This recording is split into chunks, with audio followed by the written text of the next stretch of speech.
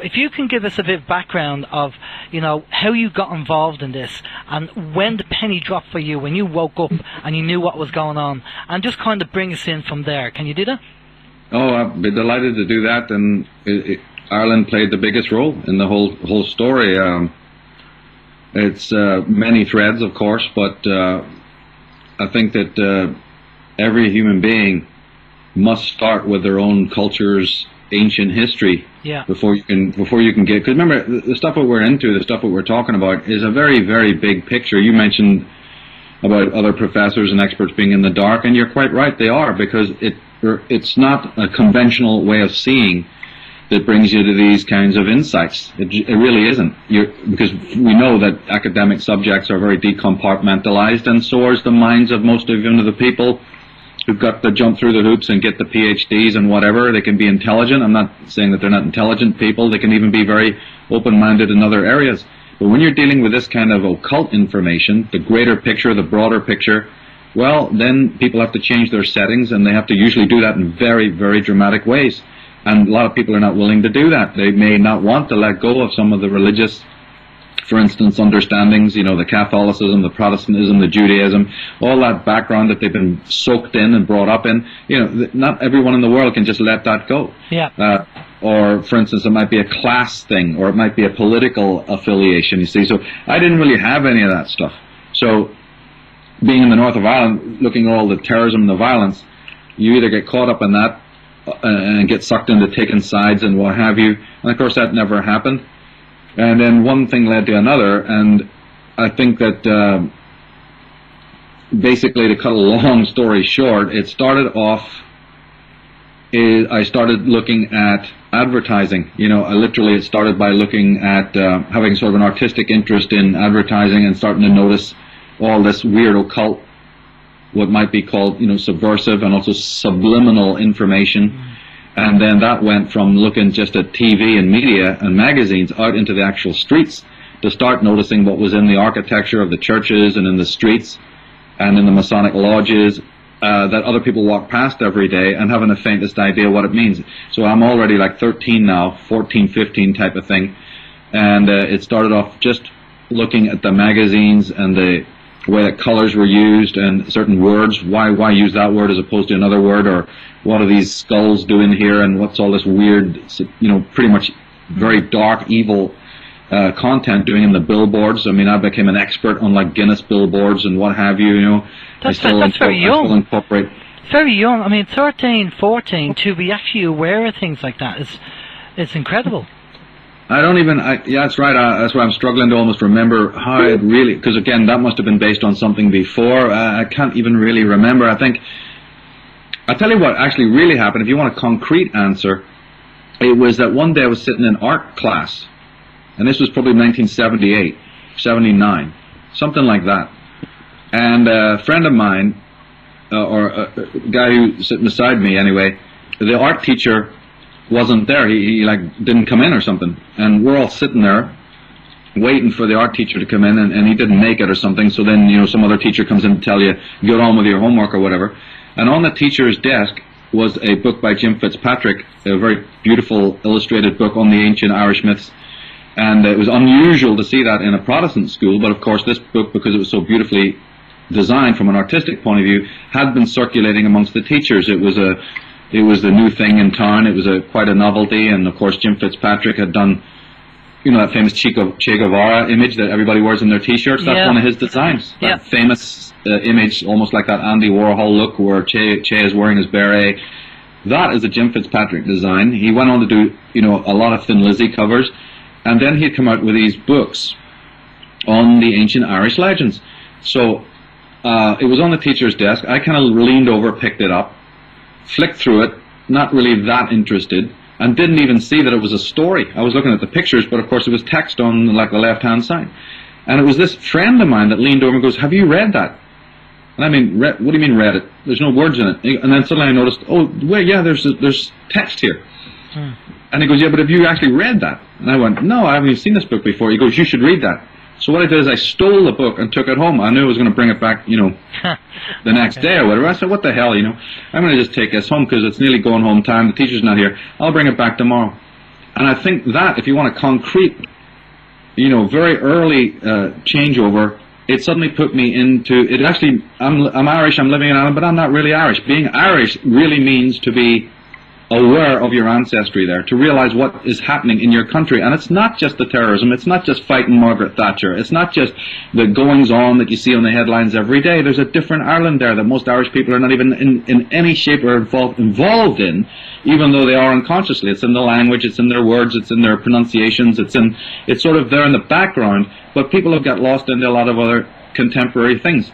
This book had a magical effect on me to say, do you mean to tell me that this kind of Mahabharata, these kinds of wars, these kinds of conflicts, these kinds of things happen? And Jim's book was telling you about the reason for even some of these megalithic sites. You and I were talking about Loch Crew there just before the interview began. What are they for? What's Navan for? What is Tara for? What's Newgrange all about? He was alluding to some of this stuff. So it suddenly started to make a lot of sense to me. And then, of course, that book wasn't enough. So about 2 years later, when I went to the States, it's like that old thing that you've almost got to go away from the mountain to see it further away. I became then obsessed with what was known as Celtic. I got problems with that word, but let's leave that aside. I got infatuated, very obsessed with Irish ancient history. And you could find more books on it in those days in America, in California, than you could in Ireland. Wow. Oh, absolutely. And that's how it began. One thing led to the other, and I became very, very expert then on these legends. And I know that sounds weird how that tied into looking at the advertisements, but the two did link together in the end. A lot of these threads linked up because, as I said, looking at the magazine copy and the fancy advertisements and graphics that were on television led me out into the streets, first of Ireland, to look at the architecture, and then those pagan, let's say pagan or occult, or even finally understand Illuminati type symbolism that is in every single, the whole of Drogheda. The whole of Drogheda from the air is based on a skull, like a Templar skull. The whole city is laid out. The whole town is laid out in the shape of a Templar skull. You know that their famous image is the worship of the skull with sometimes the crossbones, but mostly the skull. Yeah. It's in lots of Templar imagery. It's in lots of Templar paintings. Well, the Templars who are behind designing a lot of the cities in Ireland and England, hugely so, designed Drogheda specifically, and it's not the only city that bears these hallmarks. But Drogheda is a classic example, and the expert on that is my colleague Andy Power, who wrote a book called Ireland, Land of the Pharaohs. So there's research that is being done. The street names, the ancient names, the ley lines. The big thing that happened next for me, after looking at the symbolism, was to realize that, wait a minute, these streets are aligned. And then I get into the whole concept of ley lines and how the actual geomantic positioning of various, not only churches and convents, but also government buildings. State buildings and schools and colleges, universities. The whole thing started opening up, looking at the floor plans, looking at the checkered floors, looking at the mosaics. One thing just led to another, and this is in the good old days where people could give a monkeys about anything I was doing, so I had to do it alone and slowly put the pieces together, and one thing led to another. So it really began in Ireland, and many of the first original questions, those questions may not get answered until I went to the States, but they certainly were formed. The sort of nucleus, the nascent questions that I had were formed in Ireland. But of course at that time I didn't have the answers. The colour of the flags, and the symbolism that you see and what have you. And at what age did you go over to America? I think the first time I ever went out was about 13 for a short holiday, and then we moved somewhat on a permanent basis around when I was 15. So it was during when I was 15, this is about 1981 or something like 1980 actually, was then that I was able to procure one or two absolutely brilliant books on ancient Ireland and got my head into it. Again, I would say in the very early stages, but it was Jim Fitzpatrick's wonderful work, and just to have to, I've said this in other interviews before, but when I actually wrote my Irish Origins book, I'd been in contact with Jim, and of course I'd sent him copies, and I begged him to help me, if he would allow me to use, not with the Irish Origins, it was the Atlantis book, which was my first book. He gave me permission to not only use his images, but he gave me permission to, the front cover could be one of his magnificent images of the old ancient Gaelic Atlantean homelands. He had painted one of those, and he gave me permission to use it on the front cover. I'm always grateful for that, you see. So it just became obsessive through the years to study that, and then, of course, what happens immediately? The moment that you start really learning about any subject in detail, you'll learn that almost everything that has been written before, not all of it, but a good lot of it, is a total bogus lie. And you end up even being able to prove that. So now I'm not just a simple student saying, great, I'm going to read from all these people and learn what it was all about. Well, wouldn't that be wonderful life if we had that reality? No, what ends up happening is you find all these contradictions, or at least I did. I start looking at the contradictions in this one scholar to this and this one book to that, and then going to the individual sites back in Ireland and listening to these ridiculous verbiage from these tour guides. And everywhere I went to these museums and art galleries and try to talk to people, the stuff they're giving me is just completely inconsistent. So then my gander got up and just continued to move more from the mainstream literature into what now would be referred to as the alternative literature. And that's where I start finding my answers. So if today I work in that alternative field, there's a reason. It's because I had to go to that alternative field in the first place to even find out the answers that were not being answered.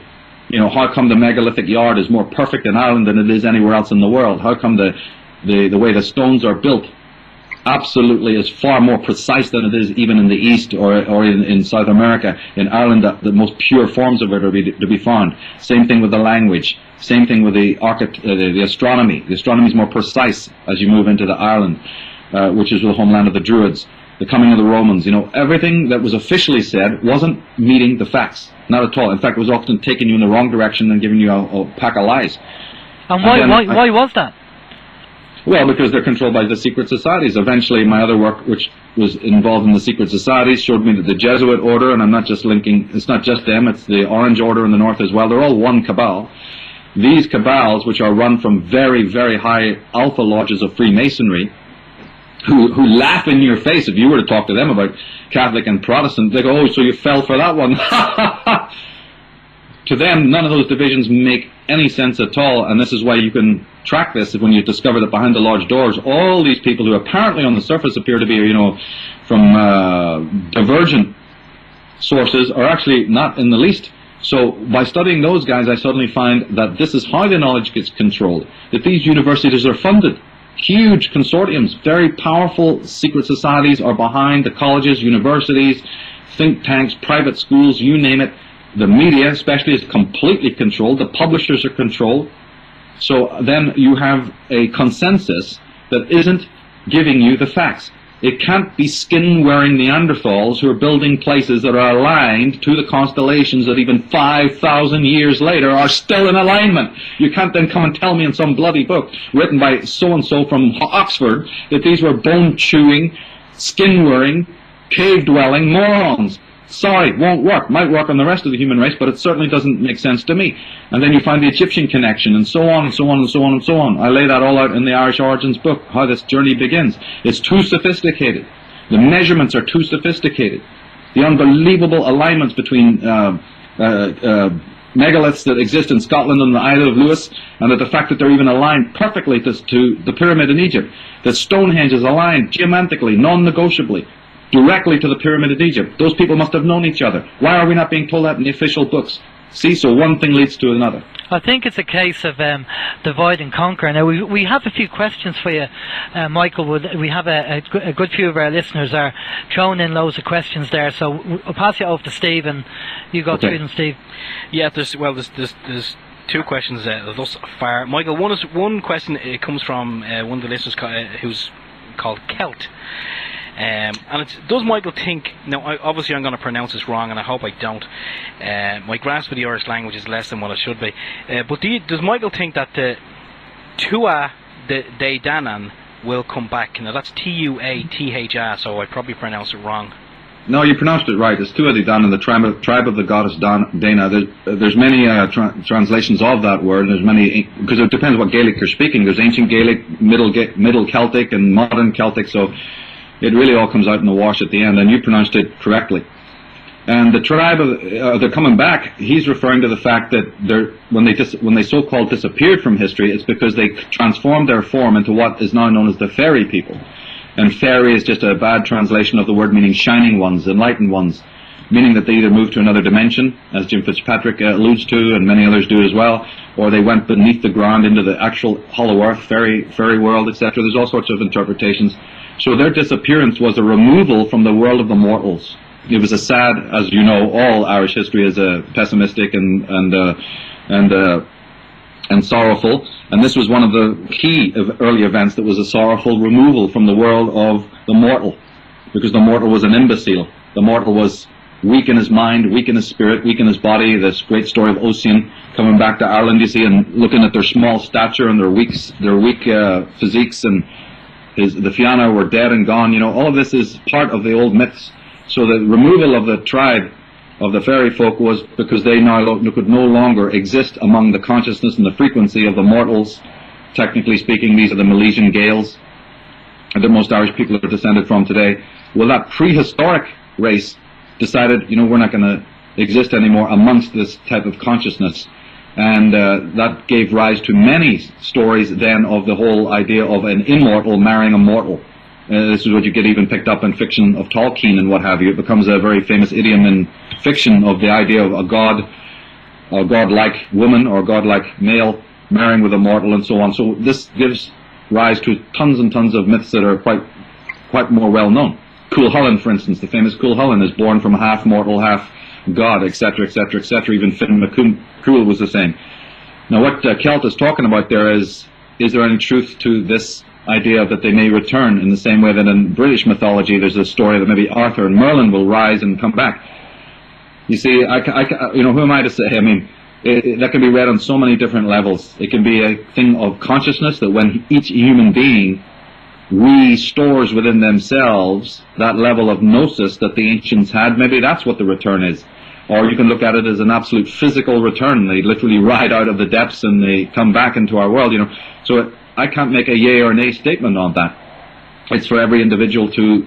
And also this is somewhat abstract. It takes away from my work specifically.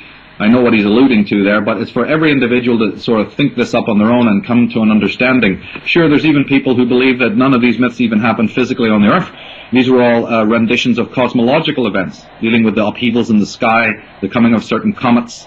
You know, Lu, for instance, has been, the great god Lu has always been connected with cometary action, and that the whole story of the myths of Ireland relate to cosmological events. And sure, if they were to return, then you'd have the coming back of the gods. The whole idea of comets gave rise to the idea of witches on their broomsticks, for instance, is entirely related to cosmological catastrophic events that happened in our cosmos that were witnessed by our forefathers. And this is even the lakes, the creation of lakes, the creation of certain features. We know that, of course, because the famous story of Finn McCool being connected to Giant's Causeway. All Irish people take this as a given. But a lot of people throughout the world don't realize that even topography, geography, the creation of certain forms in the landscape are connected to cosmological events. Well, so is mythologies. So in many ways, people think that Arthur's always been connected to the bear and the pole star and what have you.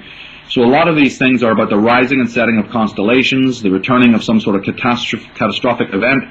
So you can even read it in that way, you see. So it depends what discipline you're coming from. It's a very fascinating study to say about this return, the coming back of the ancient ones, the ancient gods and so on. It could be to do with these cosmological, astrological cycles. We're coming up on 2012, so in a way, what Celt's asking there is, you know, quite significant, because we are coming up on a very big return as far as the Maya and other people were concerned. We will get to the 2012, but okay, Steve, you got another one there for Michael? Thanks for answering that first question, because you just threw a lot of stuff into the mix there, stuff that I wasn't even aware of or hadn't even thought of, but fair play for that. Another question, Michael, I'm not sure, actually, I profess my ignorance, I don't know actually what this one is at all, but can you ask Michael whether to his knowledge, I think this is Scotia's grave near Tralee has been excavated. Also, there are hieroglyphs in the burial mound in Northern Ireland. Does Michael know what they say? And that's from Uma. Yeah, the source on the second question is L.A. Waddell. And you need to go to his works, if you can. Yeah.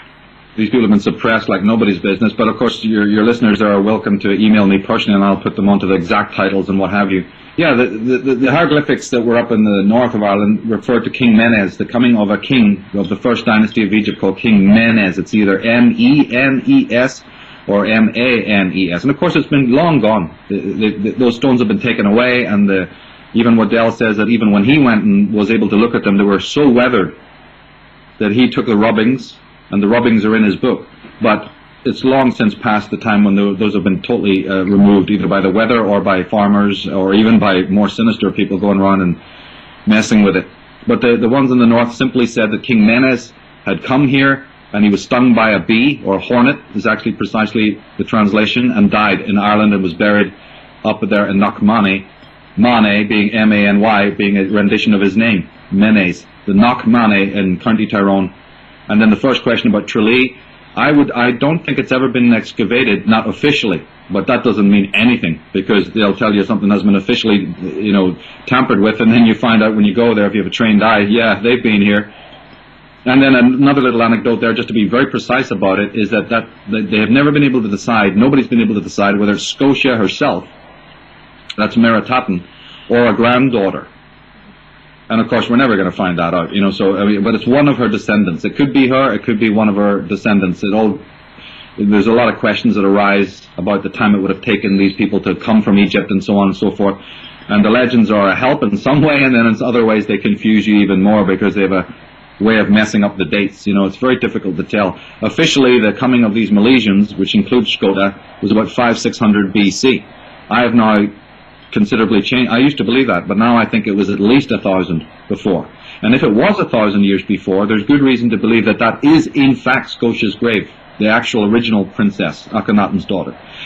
However, if more evidence comes up that says, no, you have to stick with the 500, 600, well then obviously no human being lives for 500 years.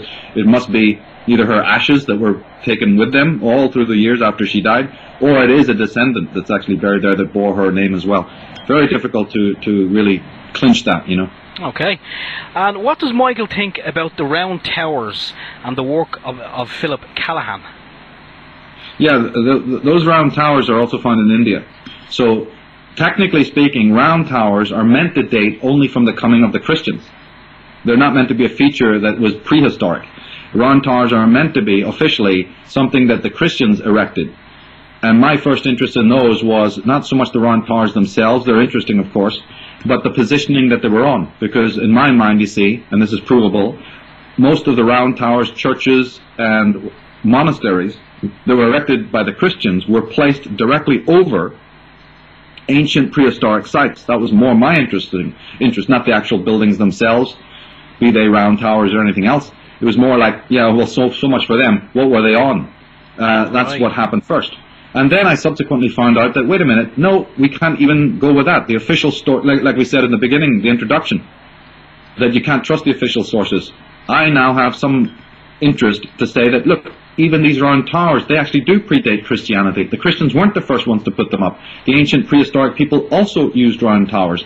There is an anecdote, for instance, in the earliest legends of Ireland, so early it's unbelievable, even before the coming of the Tuatha Dé Danann, that the Fomori had a round tower on Tory Island, made of glass. So if you can actually find anecdotes saying that the towers existed thousands of years before the Christians came. And then you find another interesting anecdote, is that there's prehistoric round towers in India. The only similarity is to the round towers in Ireland. So it looks like there was menhirs. They're also called menhirs, the idea of just building a large phallic stone or a large mountain from which you can observe things. There is these anecdotes that show you that it predated the Christians after all. Okay. Another one here from Crystal Hart. And please ask Michael to comment on Celtic art. Celtic, I know what she's referring to, like the Book of Kells and so forth and so on. Those are, again, technically based on a very late date, after the coming of Christianity to Ireland, specifically with these people that I refer to a lot in my book as the Culdees. Now, the Culdees were not these wonderful holy people that have always been put before us in Irish and British history. These were actually extremely destructive people, or at least the Templars. The Culdees are basically a wing of the Templar organization, and the Templars themselves are a wing of the Merovingian and Carolingian dynasties, the royal dynasties. And another wing would be the Cistercian order. So you have this, people would, if they get into this, well, all they have to do is read my book, it's all in there, or get the DVD. But if they wanted to do their own homework, they'd have to start looking into Bernard de Clairvaux, the Merovingians, the Carolingians, the Cistercians, the Culdees. But to cut a long story short, it turns out that all the royal Templar families of Europe, that means France and Germany, all those big names that we know, like Hugh de Payens and Godfrey de Bouillon and Bernard de Clairvaux, all these masters of the Templars that are in the official history books were taught by Irish monks. So they all were educated. Some of them even lived in Ireland. This has been suppressed. It was Irish Chaldean monks who later, as I said, would fund the librarians and the scriptoriums to create the artwork that she's talking about. So the artwork is very interesting, but even more interesting than that is who patronized it. These Chaldeans, their job, and my other name for them is the Atenists, because there's a big Egyptian tie-in here, a big European, Eastern Egyptian tie-in. Those Atenists who funded these Chaldees, the Chaldees were the people who were there to suppress the Druids, but not only suppress them, but to process their information. It wasn't just a straight colonization of murder them all and have done with it. It was a step-by-step colonization of murder them, yes, murder the bards, murder the Druids, but then plagiarize, cannibalize their information. And so all the writings, which a lot of which you even find turning up in the Bible, the endless amount of tree symbolism that you find in the Bible, Christ at the Mount of Olives and the fig leaves and I can't tell you what, the oak trees and even the crucifix being made of wood and the Sermon on the Mount and all of this stuff is out of the old Irish, out of the old Nordic, British, ancient legends that the Chaldees were there to process, the Templars as well. That's why they have big libraries and you don't. All that library is filled with the information that they have plagiarized that only gets to be read by members of their orders and so on and so on and so on and so on. That's why every university, state building is filled with these floral motifs and green men and sun discs and what have you. I know where it all comes from now and where they got it. And that imagery that the lady's talking about there, that is also, through the artwork, is a red herring, not a red herring, it's a loophole to show you that that was all based on labyrinths, mazes, the knowledge of how the brain looks, the knowledge of how the alimentary canal works, the knowledge that the Druids had about how the child is born. That's why you always see a little head of what looks like a little man at the end of these spirals. If you open the Book of Kells, you'll not only, they're called zoomorphic shapes because they have animals features in them, they have animal motifs in them, but you'll often see that one long little maze ends with a little human head. That's because that was the metaphor for the child coming out of the canal of the mother. And that is always in our subconscious, as coming out of the maze, coming out of the dark underworld, trying to go from the womb out into the world. You have to go through the canal of the mother. And the Druids were fascinated by this and used to draw these pictures of these mazes of how the child has to negotiate the maze in order to come out into the world and so forth and so on. Being swallowed by the dragon or being disgorged by a serpent or a dragon, you see. So all of this stuff has nothing to do with Christianity. It's plagiarized by these Chaldees who were fascinated by this earlier Druidic stuff and couldn't but help use it and repackage it under a Christian veil, as they did most of the doctrines of Christianity, I'll go so far as to say. Certainly the symbolism, certainly the design of the churches, everything that you can think of that's in Christianity, almost everything, and in Judaism for that matter, is a plagiarization of the Druidic, Bardic, Nordic, ancient teachings. Including the artwork she's talking about. Does that include that the paganists, some of the actual symbolism and some of the rituals that the pagans had, the Christianity took over, and Christmas being one of them? All of them. There's not one you can mention that wasn't. Okay. But the thing is that you have it even now. Don't you know? You know right now, don't you, that Obama and the Queen of England are going to set foot on the Holy Land of Ireland in May. That's right, we heard that already. Now, they get 12 months out of the year. Why May? Because anyone who knows their Irish history knows that every wave of invasion has always happened in Beltane or around Beltane, or at the very least in May. You think these people don't know? These are the top boys. They know exactly. All right, Ireland's under conquest. We've finally conquered her now through the EU, which is this fascist super state run by these very Atenists of old. And they've always been having Ireland brought to its knees, but now they've really clinched it. So now she finds that she can take a holiday and come on the soil of Ireland. The moment her foot is on that land, it's like saying, I dominate you. The royal lion is here. The job has been done. Ireland no longer exists as Ireland. It's another tribute state, a vassal state. And Obama can't wait to get over there and double sign it. But why on May? Why that astrological period of time? Because they know what we have forgotten. And that is all the waves. Go back and read the Irish history. All the waves. The 5 waves of colonization. The 5 waves of invasion, I don't care who it was from, but any invading force that came to Ireland in ancient times came at the time of May. So this is an invasion. This is what it symbolically means. That they're now telling you, Ireland, you no longer exist. You're just a vassal state of the world empire, the globalist empire. And what are they hoping to achieve by coming over in May? Not that it's, you know, I know you said that May is very significant, but what are they hoping to achieve by coming over here? Well, they've already achieved it, which is the suppression, symbolically and also financially, of Ireland. So when they set foot on the soil, they're not coming over to do something. They're setting foot on the soil to say it's done. We've done it. Well, when you get into the protocol, there's many things. Pats on the backs for the people who've been their lieutenants. Yeah. Behind closed doors, those people will be rewarded. Your sons and daughters now get an upgrade. You will be Lord such and such, and this, you know, and Duke such and such, and they hand out the awards and hand out the money and say, now you're going to own these corporations. You've done your piece on the board, so now we reward you in kind. Oh no, that'll all take place behind doors where all the goodies are handed out to the scum that have done this. But those people, they may be Irish by birth, but they don't serve Ireland. You see, these people are internationalists. These people are atmists. These people are Freemasons. As I said, they don't go by any of these national divisions anymore. They sell it to you under the package of global diversity and EC and all of that nonsense. But that's meaningless. All of these people are an international cabal, a super criminal syndicate that wants to humble and destroy all lands and bring all people under the umbrella of world dictatorship and world slavery. But when they've succeeded in doing it, it's at this point that you'll have these various bizarre rituals in which these dignitaries come, start glad-handing and opening certain places and going through these rituals.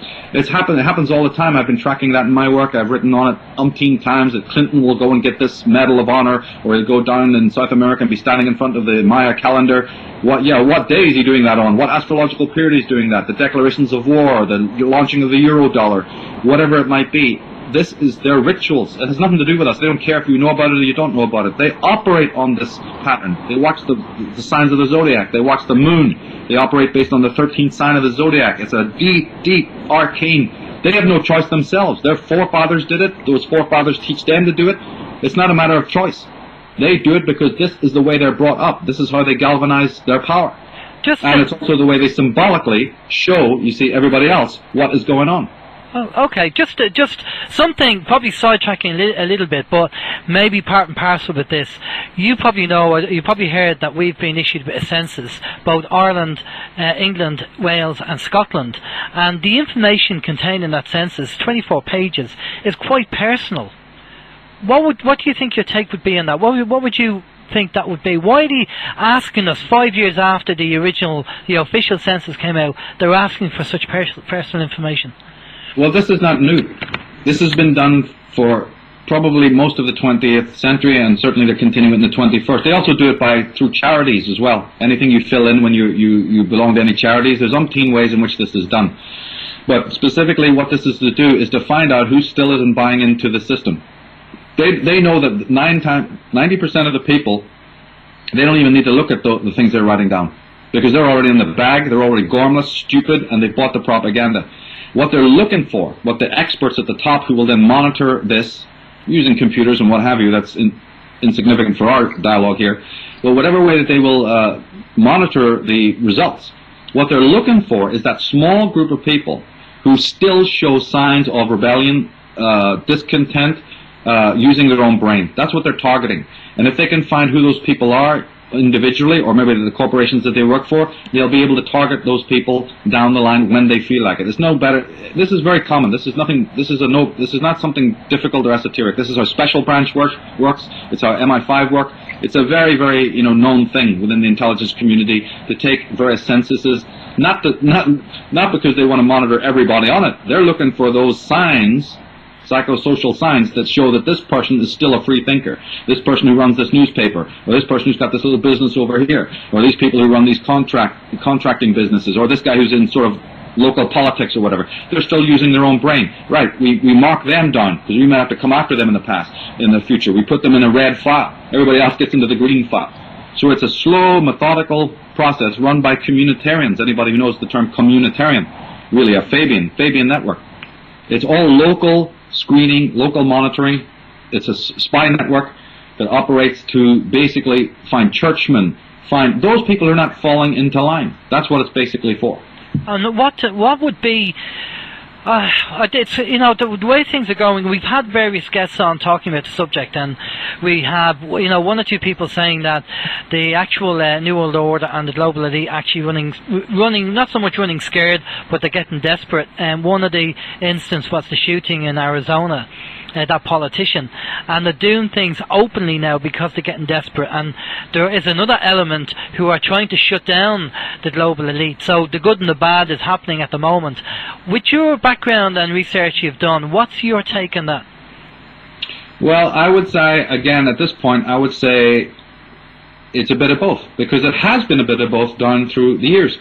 In order for this group to have world control, and we're talking about a very small group, so the fact that they are small, they will always be paranoid, and they will always overreact, and they will always want control. Tying into what we just talked about, imagine, for instance, there's a big celebration in a small village, some big award ceremony, and the whole village turns out, but not the guy at number 20. What's he doing? Still sitting in his house. He doesn't want to participate. You see, that's what I'm talking about. That's where all eyes focus. The vulture is interested. Why number 20? What's he doing? Sitting home watching TV? Why didn't he come out and be part of this celebration? What's wrong with him? So you've targeted yourself, you see. And so this is how they do it through these censuses as well. Who didn't even do the census? Well, we know who they are, so that's interesting. They're still independently minded, you see. So, but coming back to your more specific question there, is of course because they're a small group.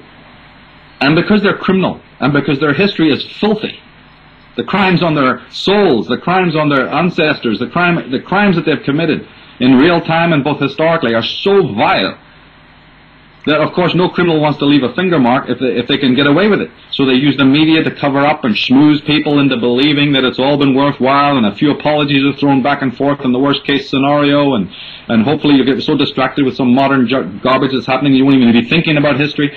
So they have a whole matrix of control to make sure that you're even not thinking about their crimes, or you might even go along. You might even identify with their agenda. Hey, it'll be really better to have a cashless world and a draconian state with millions of cameras. That will really kill crime. But the independent mind goes, yeah, but you created the crime that you're now trying to use the cameras and the surveillance system to stop, so I don't buy into that. Oh, well, that's one guy in 20 million who's worked that out. The rest of them go, it's really good, I'm safer than ever. This is the human mind. They are masters of the control of the human mind. And therefore, as long as they can maintain that level of control, we have no chance. But at the same time, I'm not going to be super pessimistic, because I can say that man can always take back the power of his own control. Even in the darkest dungeon, draconian system, as history has also shown, there is always a spark to show that if man is able to find the fulcrum, is able to really gain his inner sovereign power, and I'm not like all the other conspiracy people that are my so-called associates or colleagues. I often differ on them on the means, because my twist on it is about consciousness, not about waving flags and running around in the streets. And therefore we have a big difference there. So, but anyway, besides that point, if the human race was to discover what the power is, then these guys are vanquished instantly, because they're nothing but parasites, and once your system's strong enough, your immune system's strong enough, so to speak, they will immediately evaporate. Their power, any Luciferian, any satanic power, is entirely based on the duplicity, the stupidity, and the ignorance of the host. It cannot exist any other way. So that means there's always a glimmer of light. Evil contains within it the seeds of its own destruction. The moment that you're strong, wise, and knowledgeable, they cannot have any effect over you. It's simple martial arts. The moment that you're powerful enough to resist your enemy, they've lost. Anything that they throw at you is absolutely useless, because you're so immune. Your mind is so aware of the workings of the criminal mind. You're so up to speed on this that you can defeat them just by standing there, because they can no longer, do the hex. They can no longer put the spell on you. All their juju stuff and their voodoo stuff isn't working on you. But everybody else is in a slumber, asleep, a little bit of affluence, a little bit of political power, a little bit of a status quo, a little bit of mind control, and they're under the gun. Or conflict control. No. Jews against Christians, Jews against this group against that, Catholics against Protestants. That takes care of the rest of the human race. Left wing against right wing, communists against capitalists. And on and on and on and on. The Hindus against, Islam, whatever it might be. They're masters of doing this. They're masters at this. And as long as they can keep doing that, polarizing people, polarizing by class, polarizing them by religion, then they have great power. But the man who starts to see through this, or the community that starts to see through this, or the country that starts to see through this, are immune. Nothing can affect them. They're completely beyond it, and they will then be in a position to healthily rival these forces that mostly work on consciousness, on libido, and on these more subconscious levels, you see. Go ahead. Right. Just kind of backtracking ever so slightly. So basically, see, this is kind of I won't say it's after knocking me for 6, but it's kind of after giving me a different angle on this whole census. See, I would have believed, even like some of our guests that are writing in, that the information on the census was just kind of, they wanted to know all your information, and they wanted to know all your private details. But basically, the slant that you're after putting on it, Michael, now, is that they obviously know this information, and sure they can get it anyway. So this census is not about gathering information. It's about finding out those people whose minds are opened, who don't want to give the information. And all it's doing is so if I decide I'm not going to fill it out, they will now look at my non-compliance and say, a free thinker. Let's so, and I'll go into this red folder, so to speak.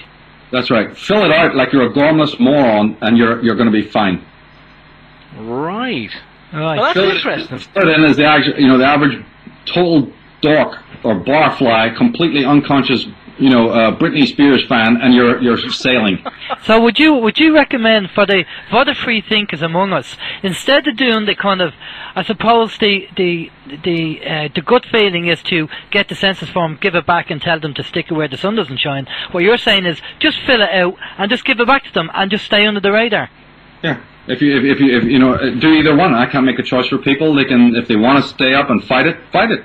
That's your choice. You've made the choice. You made the decision. Or just realize what they're doing. But remember, let's take it in stages. The people who are actually bringing round the census, the lower henchmen, have to be also told that it is information gathering. You don't put the very people that you're using to go out and take this census into the picture. So if you were to tell them it's not really about that, we're going to tell you what it is, none of them know any more than those guides at the Newgrange were put in the picture of lie through your teeth to these people. Don't tell them the great mysteries of this place or what we've been doing here. They don't know. So the people who are actually in charge, the local orgs, they may have not a faintest idea that it is any more than what the PR has told them. It's only when it gets put in, been done, that later it goes to the kind of people I'm addressing that will then screen it and monitor it for a different kind of purpose. So therefore, you have to tell even the people who are going to do the legwork for you, this is what it's about. And then they run like little gremlins, all happy campers, to go out there and take little census, just like any of these people with clipboards you ever see on the side of any street in any city in any town, for Amnesty International or this Red Cross. They believe that these charities are just wonderful and holy and everything. And if you come over to them and says, would you like me to tell you the crimes of the Red Cross? Do you know who the history is? Who was the founder and the Masonic organizations he was connected to, or the power elites that he was connected? They glaze over. Yeah, they just won't believe it, will they? How would they? Well, you can't expect them to, because they're just little college kids who believe that they're doing charity work and they're saving the poor blacks over there and the poor this over there and the poor this over there and saving the spotted owl. What does it matter to them that these people have orchestrated genocide throughout the world? One thing I really can't abide, and this is just me being me, because I've been constantly involved in this for a number of years. And I just can't abide ignorance. And as he said, ignorance has not got to do with a lack of intellect. You have college professors and doctors who have the intellect, but the penny just doesn't drop. They just don't get it. Or you can phrase it the way I do, which is identical to what you're doing with this difference. I'm not fighting the Illuminati. I'm fighting the ignorant. I don't even want to use words that I would like to use. The problem is the masses of ignorant people in the way who prevent you getting the solution. If intelligent man had to fight the power elite, they'd win. Yeah. Because that's what strength is. What you have is the gormless masses who are the buffering, the packaging, the peanuts around the vase that is causing the problem. They are identifying with the master.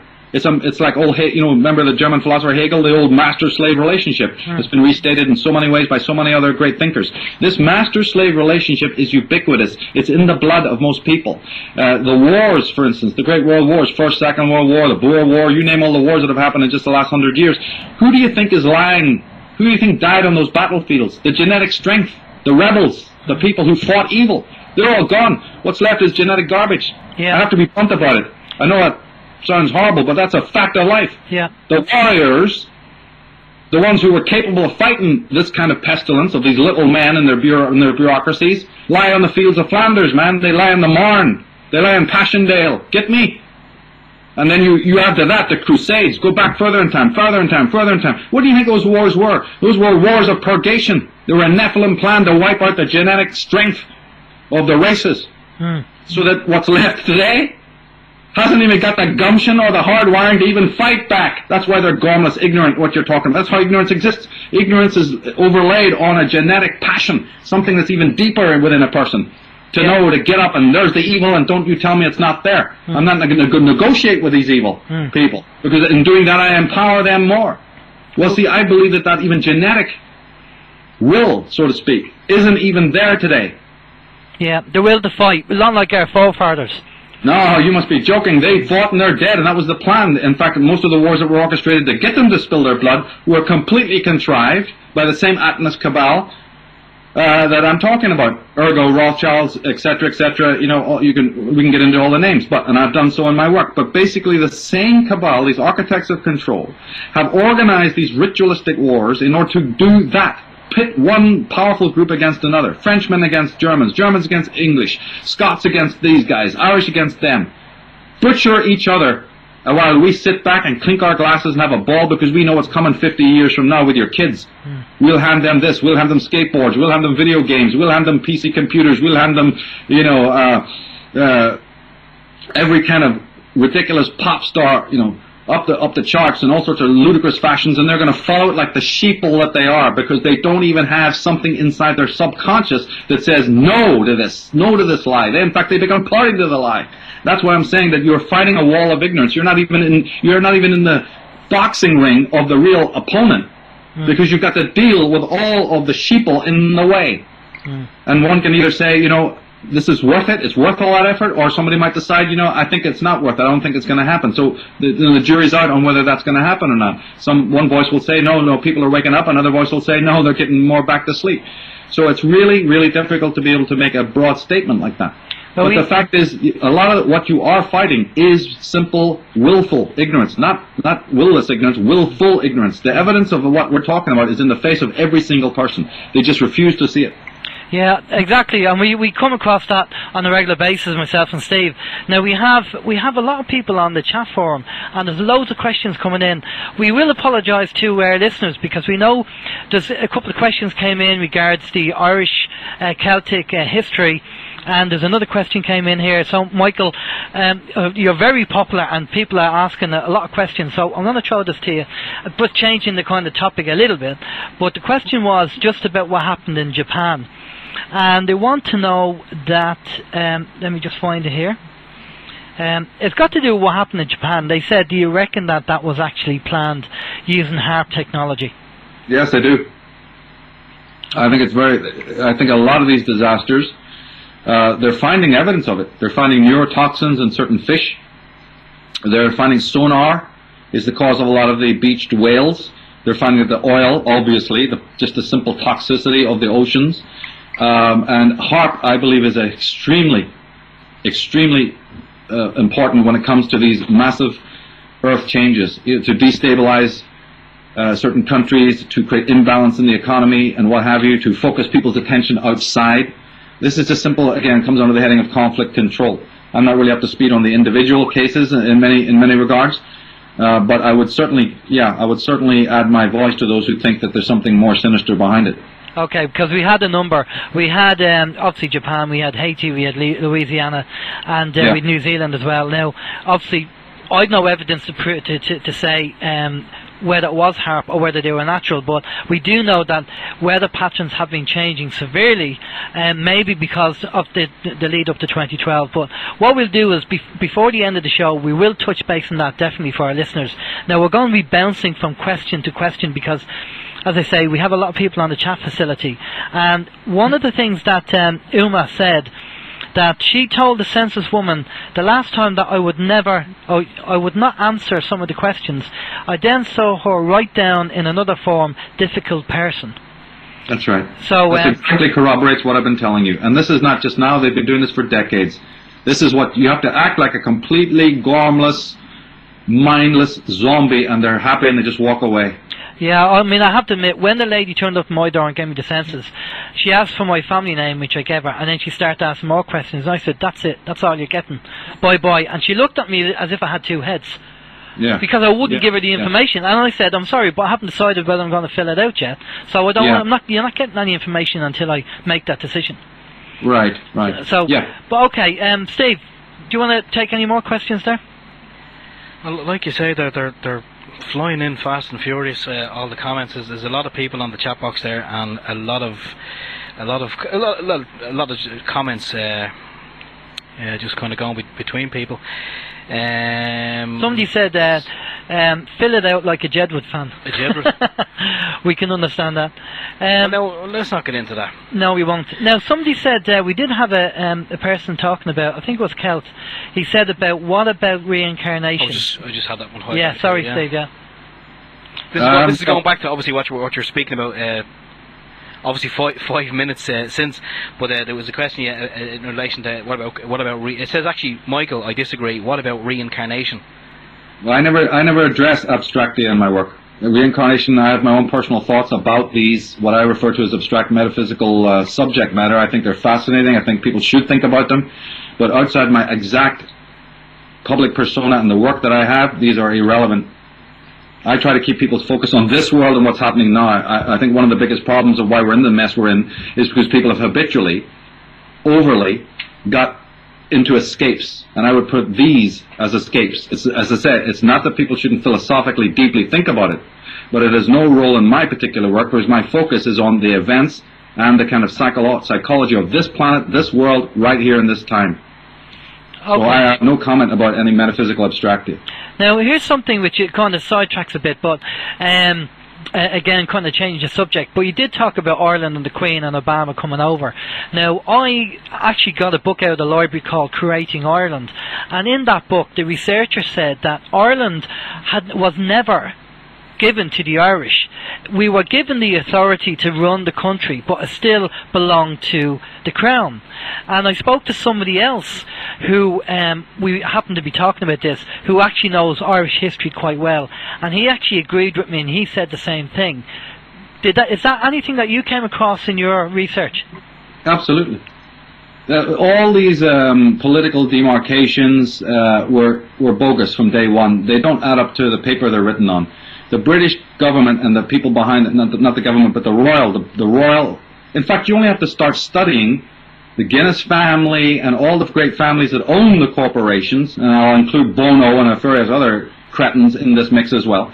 You only have to study them and their history and their financial history and their also family background to know that they're linked directly to 15th century Illuminati, secret intelligence, secret police, MI5, you name it, orgs from England. Families. The Guinness family is connected to the Cecil family. Lord Cecil, who worked alongside Diana Spencer's ancestors, right? The Spencer, Edmund Spencer. These are the founders of British Secret Service. So all these corporations that you think run Ireland are actually in league with, if not the Vatican, through the Jesuit connection, which I should hope that people are aware of, and if they're not, they better become, or the direct British connection, and then behind that, to be even more specific, the Templar connection, because this movement of these Templars into Britain, and when I say movement into Britain, I mean the taking over the stately homes, the Templar presence in Ireland should be studied. Most people know it as the Norman invasion. Norman invasion, my ass. William the Conqueror was he was one of the top figures in the Templar Brotherhood, the Merovingian dynasty. It was taught to school kids as the Norman invasion, the Battle of Hastings, the Fitzgeralds and what have you, and then the Kilkenny, statutes of Kilkenny and all of this. We know about it in a more of a loose way. But that's not the coming of the French. That's the coming of the royal French, the Merovingians, the Templars, the desecrators. These individuals came over, took over. Do you think they're going to hand to Irish people? They killed off, I don't know, millions. 3/4 of the population of Southern Ireland were wiped out during the coming of the Normans. I have the figures somewhere. It's in the tune of millions. That's not even to mention what later happened with Oliver Cromwell and the overt period under Adrian V and the Pope at the time. You see, Adrian, more millions killed. So they'd already pretty much annihilated the entire population of Ireland. Do you think that they're going to turn around and politically hand over the country to those people? Of course not. It's the same thing that the Russell Trust and Skull and Bones, right, who were connected to the British East India Company and the Hudson Bay Company have done in America. Not 1 square inch of the north of America is actually owned by the American people. That Constitution isn't worth the paper it's written on, and I can prove it. I've written on it. And it's the same thing in Ireland. These are vassal states. They always have been. But you see, people have short lives, so they're lieutenants. Live, die, and then you need to replace them, don't you? These families retire, then you need a new coterie of families to create the new gormless punch and judy presidents and deans of colleges and deans of museums and heads of organizations. Who are all the ants, the worker ants? They come and they go. So unfortunately, the elite have to always continue the wheels of control. And that's done through the fraternities, the universities, educate them, teach them what is up, give them the benefits when they show that they're going along with the gig. Then you reward them enormously. You give them businesses, you give them the rights, you give them political status. And so after 100 years or so, you have what you have now, with an incredible monopolization, from South Africa to Japan to Ireland, all one universe of dollars of these termites, these worker ants who work in the system, and then their job is to purge those who don't go along with the gig. And that's how you have this incredible consensus. This is one of the reasons why nothing changes. How can anything change? The heads of the banks, the heads of the various trusts, the think tanks. Tara, look at who's behind that. You think the National Trust has any clout? But again, going back to that Templar presence, the great mansions and the positioning of those mansions and the power of the Templar families, Sinclair, Menzies, Rosemont, the list of names goes on. You know, Beaumont, etc. All of these people who are head of BBC and head of ITV and who's head of RTE, what are their behind-the-scenes connections? They're bowing and scraping to the very royals, and on the surface they may, humorously or in other ways, make it look like they're opponents of. They're not opponents of. It's all faux. It's all bogus. They're all in bed together financially. They're all one big, powerful coterie. That's how Ireland got sold out in the first place. Well, and that gets done through the media. It's divide and conquer. Now, down the line, we know they want to have a global government, a one-world government. And divide and conquer works for them now at the moment because people are infighting, and it keeps people's eyes off what they're doing. But down the line, I have my own theory of how they're going to get this one world government using problem reaction solution. Can we have your feelings on how you think they're going to get people all of a sudden to stop fighting and be together? Well, that's an elaborate thing I've gone into in Architects of Control DVD about how this control of the mind works. So it's more, coming out and telling people that the way they control people is through the mind and through consciousness. That's a nice, friendly statement. I've always gone further than that to show exactly how it's done. And they know that in the soul of man there is a need for peace. They know that man's mind is deeply traumatized from ancient times. Catastrophes and all sorts of, I even include genetic interference into this, but let's leave that aside. All I can say briefly is that they know that the human mind is divided. You have consciousness, and you have unconsciousness. You have right brain and you have left brain. You have frontal lobe and you've got the more primitive limbic realms. You've got sleeping and you've got waking. Right? They know that man, in almost every single aspect of his life, is a divided creature. You have masculine traits and you've got feminine traits. So the whole of human being, the whole of what constitutes a human is divided in its essence. Maybe at one time in ancient times it wasn't. But that's merely speculative. All we know that in recorded history, man is a divided, violent, fragmented, insecure, deeply insecure creature. And then, because he's emotionally insecure, you can hand him any kind of god that you can dig up. Any kind of Moloch, any kind of Jehovah, and they're on their knees worshipping it. It doesn't matter if it's blood-soaked. It doesn't matter if it makes not an ounce of logical sense. They'll worship it. And then they're intellectually schizoid. So then, one thing leads to the other. It's an incredible psychological matrix of psychosocial control. That's what I'm trying to show in my work, that distinguishes my work from other people. It's involved in psychology, philosophy, conspiracy, history. Okay. Then they move along these lines. If you can control the mind, that person is already your slave, and his body follows, doesn't it? His objectives, his expectations, his desires, everything else in his mind. Once you've controlled his psyche, everything else follows, and you have your world controlled. But the root of the world control isn't in controlling his body, although that exists, of course.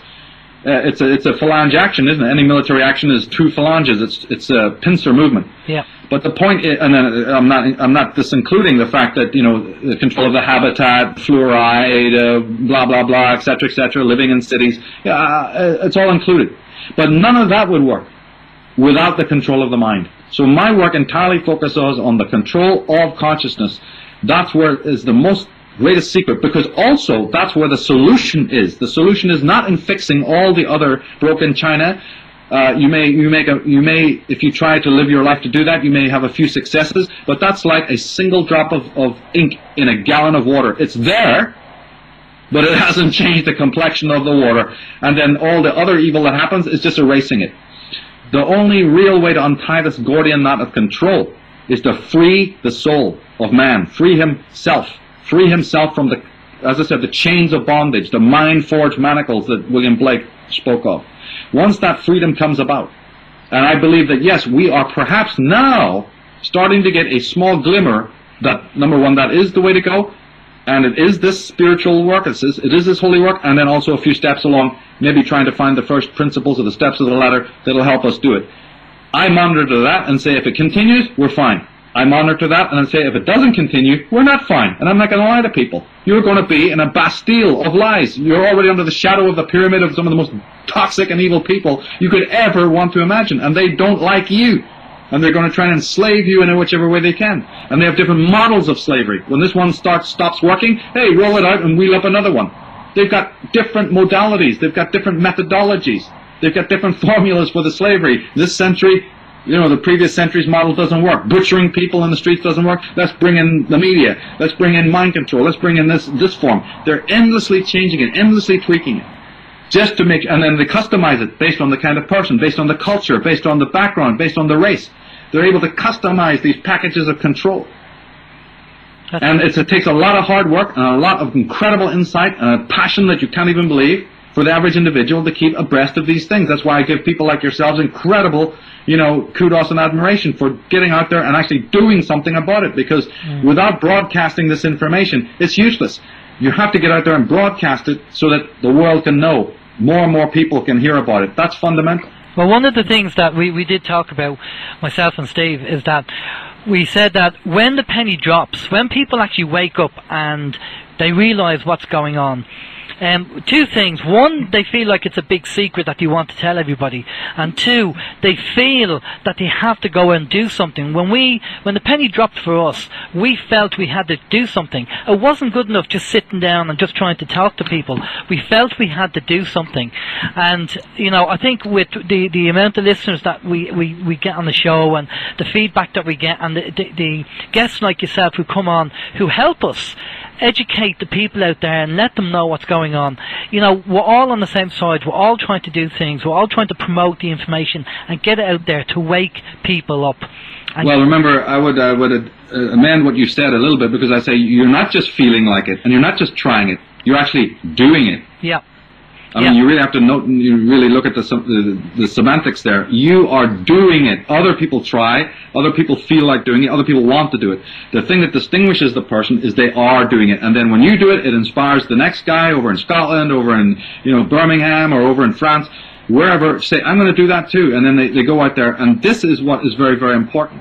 And I think that this is definitely something that is like it's, you know, happening throughout the world right now, is that you are having people who are really fascinated and interested in this kind of subject matter. And that is, of course, always to be admired, because, you see, that is unique in our history. By the way, even historically, no other time in history did you have this kind of shift in which people even asked these questions. First of all, most of our history, you couldn't even ask it even if you wanted to, because you would be in the, and I can name the names, by the way, in the dungeon or worse. So we didn't even have the opportunity to ask these things before the local priest or bishop or whoever, controller or lord, shall we say, would deal with your ass faster than Jack Lightning. Now you have a certain modicum of freedom And that extends to even getting out there and publishing and writing and creating shows. So this kind of thing is definitely unique, absolutely. We have a few more questions, Steve? Yes, we do. A few questions and a lot of comments, Michael. You're touching a lot of nerves with a lot of people. There's a lot of positive. I can feel the positivity coming through the screen here. Where are we?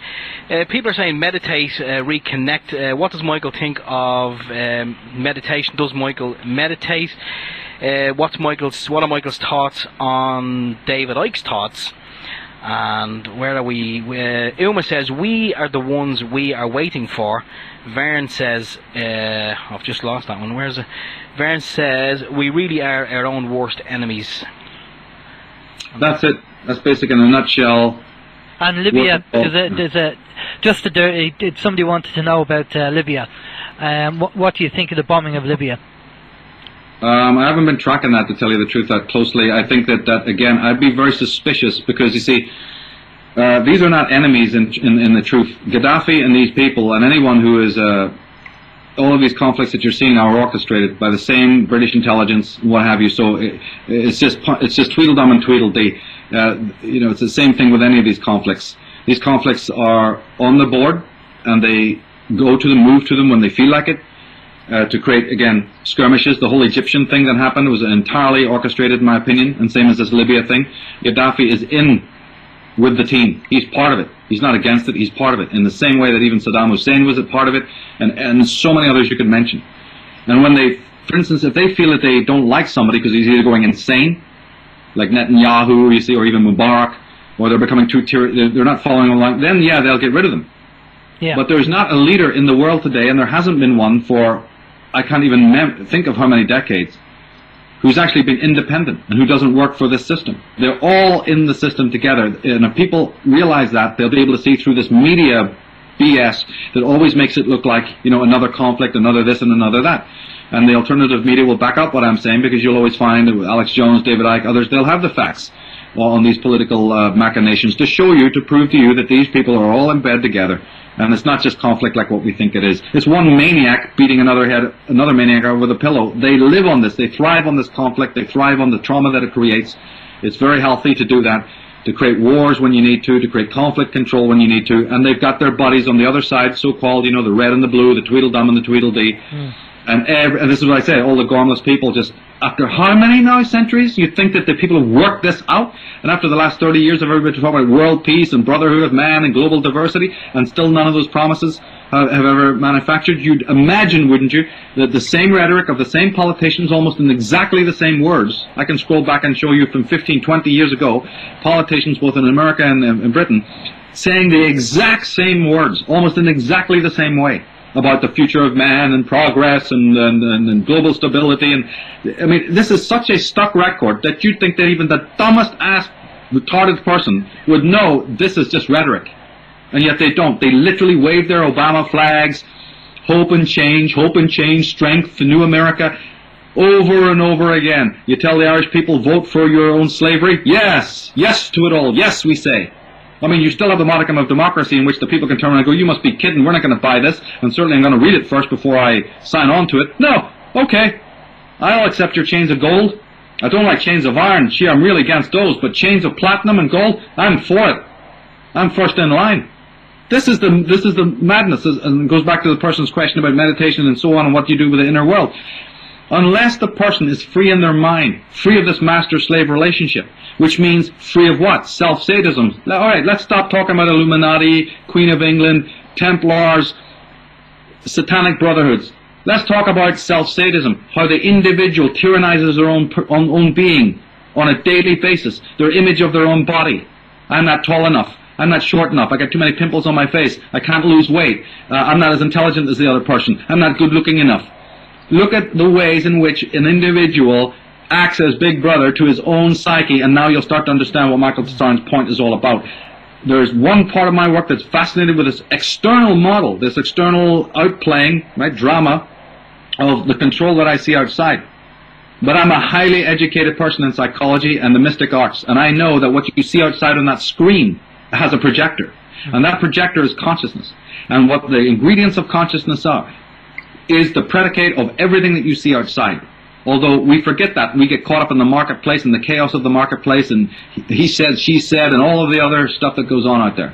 But it is based on the complexion of a person's own consciousness and how they relate to their own body, how they relate to their own minds, how they see themselves, their bodily armoring, their mental armoring, their masculine-feminine dynamic, and so on and so forth, their own connection to their subconscious, as the psychologists would say, and on from there. That is the projector. That's the cauldron from which all the other weeds of pestilence grow, you see. The psyche of human beings. And if we're not evolved yet, in astrology they talk about Plutonic thinking. If we're not yet integrating that Plutonic kind of thought, well then we'll just replace one tyranny with another. We'll get rid of this group, but we'll have some other Genghis Khan preying over us. In order for the world to be free historically from any kind of tyranny, the answer is stop tyrannizing yourself. Understand the dynamics of tyranny. Understand the dynamics of control, dictatorship, starting with the self. And when you've understood how that works, the ego, the relationships that you have in yourself, the superego, all the complexes of the human consciousness, then and only then are you armored up with anything like the power to go out into the other world and change other people. Well, There's no other way. I'll tell you what, we have, I totally agree. One thing that we have a lot of guests agreeing on is saying to people, concentrate on your health and concentrate on finding out who you are as a person and your own spirituality. Now, we're conscious of the time, Michael, and we have, again, people coming in wanting to ask you questions. So I'll pass you over to Steve, and, very popular tonight. Okay. My index finger will be sore in the morning. This is going back a few minutes, Michael. Another question from Uma, and she's wondering, Michael, are those evil, toxic people human?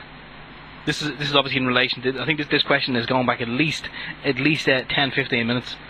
Well, the answer is obviously no. They're human, but then what is human, right? Now, of course, she's probably referring to my work on Atlantis, and that means that most of the very elite families have alien blood. That means they're human, of course they're human, but in ancient times my work always talks about a genetic interference, and therefore you have an alien strain in people, and there's a bloodline, what's known as a dragon bloodline, that has been highly preserved down through the centuries, regardless of what Burke's Peerage and other heraldry experts are talking about. These royal families are a close-knit group. I mentioned some of the names earlier, like the Carolingians and Merovingians, but there's many, many others. There's even Eastern versions and so on. That's a whole separate study. So this is kind of sounding kind of similar to what David Icke will be saying as regards to reptilian bloodline. It's similar to a point. Yeah, me and David are good friends. Totally endorse the vast majority of his work. We see eye to eye on most everything. Of course, as different scholars, we've come at things at slightly different angles, but those are mostly minutiae, insignificant minutiae. He speaks about a reptilian strain. I also do as well. I believe that the reptilians are definitely in existence, and that they have crossbred with humans and all of that. Yep, totally believe in that. It's all in my Atlantis DVD, where I go into great detail there talking about the genetic interference in ancient times from off-world creatures, and their bloodline is in all of us. It's not them against us. We have it too. Yeah. That pension, well, it's like I was just saying a few minutes ago, the inner chaos, the inner schizoidness is a genetic one as well. The compulsion that even every one of us has for evil acts or unjust acts or immoral acts is partly because of this, so to speak, a virus in the blood, if you will, that we ourselves are polarized, even on a genetic level. Can I just mention something on this which I think is very important, and it's an incident that happened. I did receive an email from someone, I won't mention any names, and obviously we have we'll be very interested if we can get David on the show, and David's aware of that, David Icke. And we know David talks about the reptilian thing, and there's so many people actually, going against that. But nobody, with the people who have turned around to me and said, oh, you don't be talking about that, it'll affect the truth movement and everything else. Nobody has come to me and showed me evidence that goes against what's being said. David has more information on, the possibility of that being right, and the people who are saying, well, don't go down there, don't go down that road, and when I say, well, show me the evidence that goes against what David said, they can't show it to me. That happened in my own private life. When I was researching this, I didn't have to go down that road, but exactly the same thing happened with me. I saw the evidence for it. I had researched it independently and saw nothing but what I would consider strong evidence for it. And so I had no choice but to, include that in my rendering of the story, because I believe it. Absolutely believe it. From absolutely independent ancient sources. The ancient legends talk about it, and I've said umpteen times on my talks and in my books that if the ancient legends say something, I believe it to be true. I take those as facts. I know other people might not want to, but then they haven't researched it like I have. As far as I'm concerned, if something supernatural or bizarre is mentioned in an ancient legend, not one, I'm obviously not stupid. I know if it's only in one culture, well, the hell with that. But listen, when you see the same motif in thousands of different cultures, and hundreds of the most important ones that we still know, the great civilizations, it's good enough for me to go, because I have great admiration for those ancient sages and seers and prophets. I know they weren't dumb people. People can map the sky the way they did. Yeah, I think I might want to learn from them. I'm not going to think that the guy at my high school, my teacher, is up to their level. So, I mean, come on. These people were smart enough to build the greatest citadels, the greatest civilization ever existed. Yeah, I think they're good to go. And if they talk about dragon men and reptilians and the hero going out to slaughter these people and these evil beings out there and these reptilians and these sea dragons and mermaids and all sorts of beasties and stuff, why should we condescendingly, in our modern age, when we're actually going out and genetically cloning and doing things equally as mad, we're on the verge of doing more Frankensteinian things, why should we, with the other side of our mind, negate that when there's so much thousands of years of evidence pointing that this existed? See, so it's logical to me to be open-minded enough to say until it's disproven, exactly what you're saying,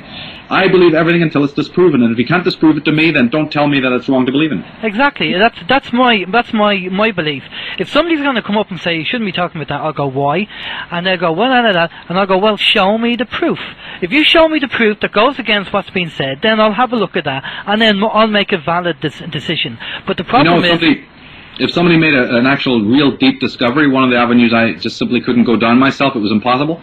But if people want to study the freaks, the phenomenon of freakishness, yep, the two-headed babies, the Siamese twins, really get into that, yep, and even start including in that study the study of what they've hidden away in the back wards of some of the oldest madhouses in the world, the things that nobody in this world knows what goes on, and even the doctors will never admit. What lives in those back wards, which ordinary women, people, your neighbors, have given birth to, but then it's shunted away, hidden away in the back wards of madhouses. Study that phenomena and include in that study the study of freaks. And you would not be coming back to tell David and me that you're kooks. You wouldn't do it. And that's evidence. What's that all about? It's not the crap that you've been told, oh, it just happens now and again.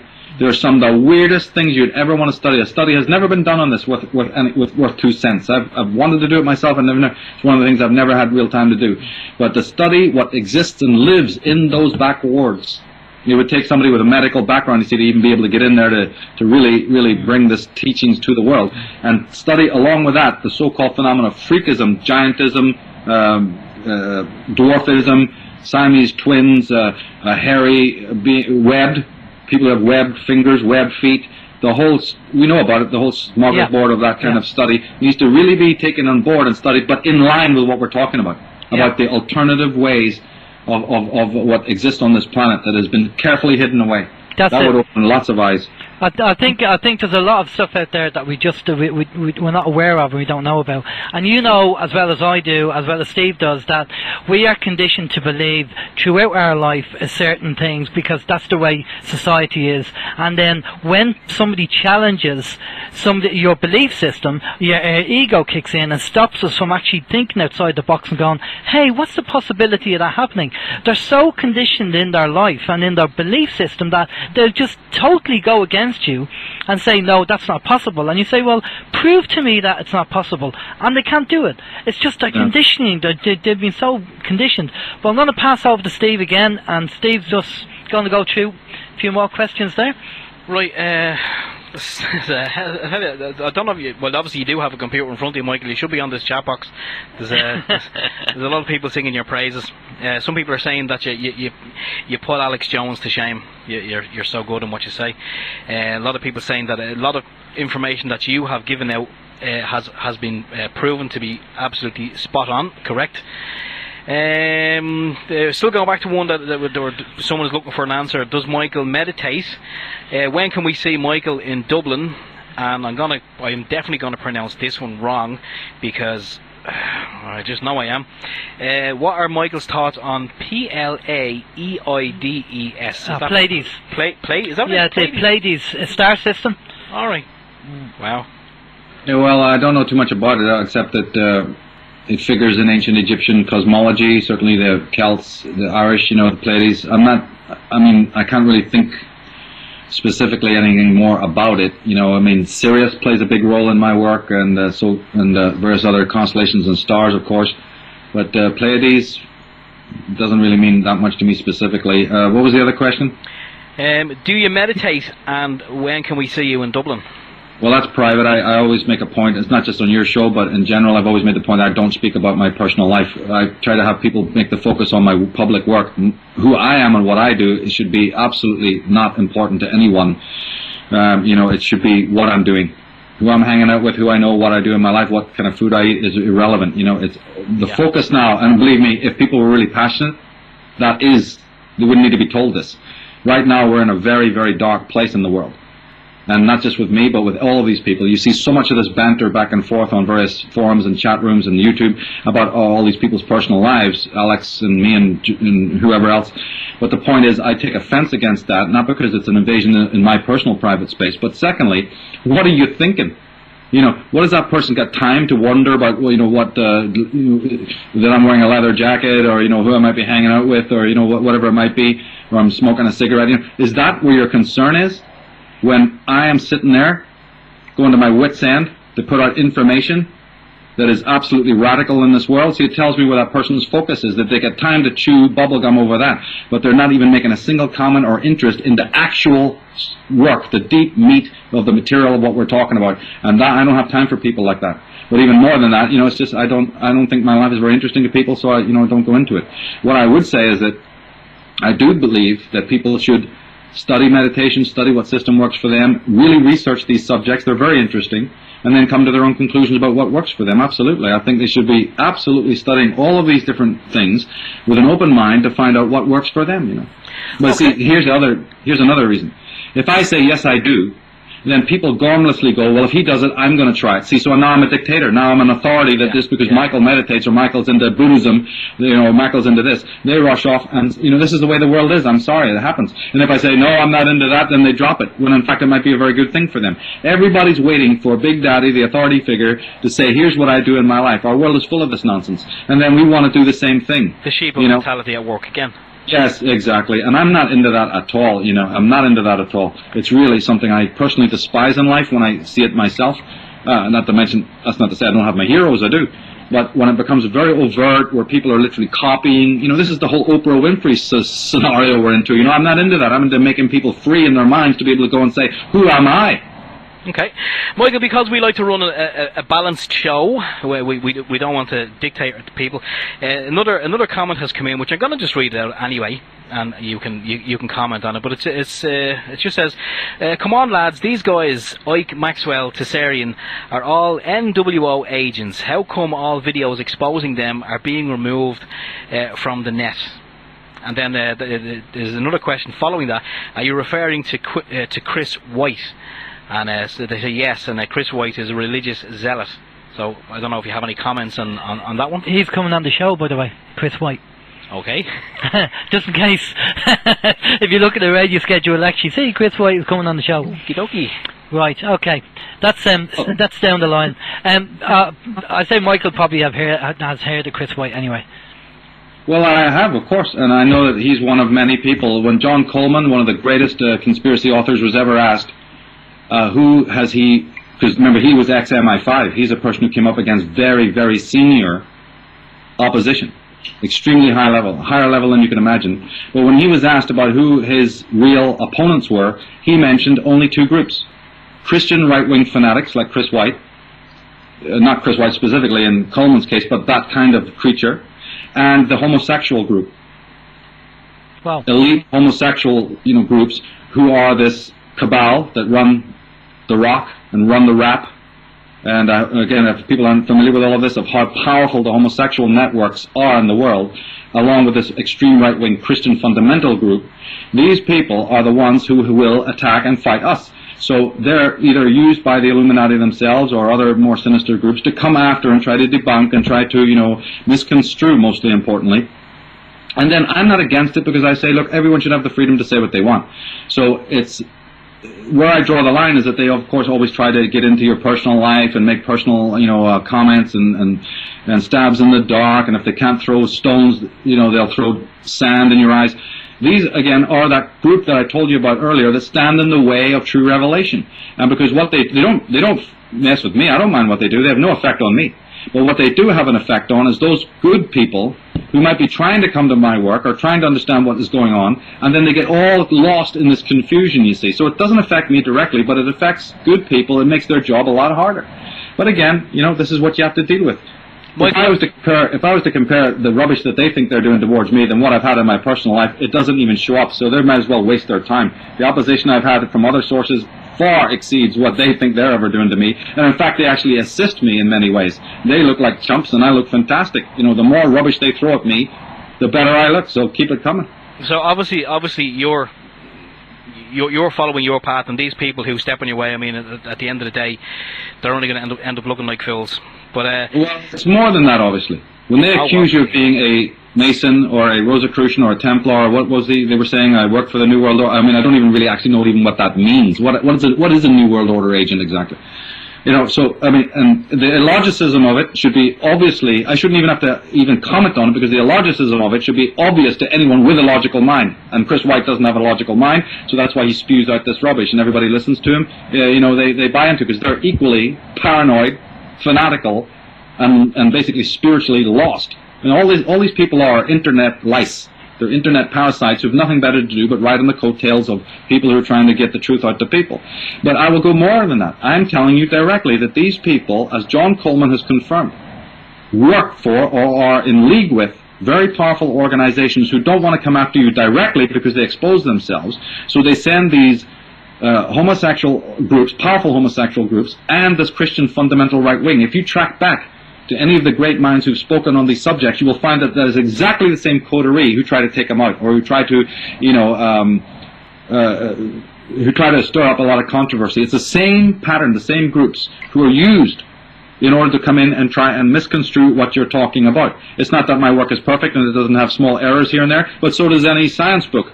Every book, even technical book in a manual in a school, is having errata. You fix it, you change it. I collaborate a lot.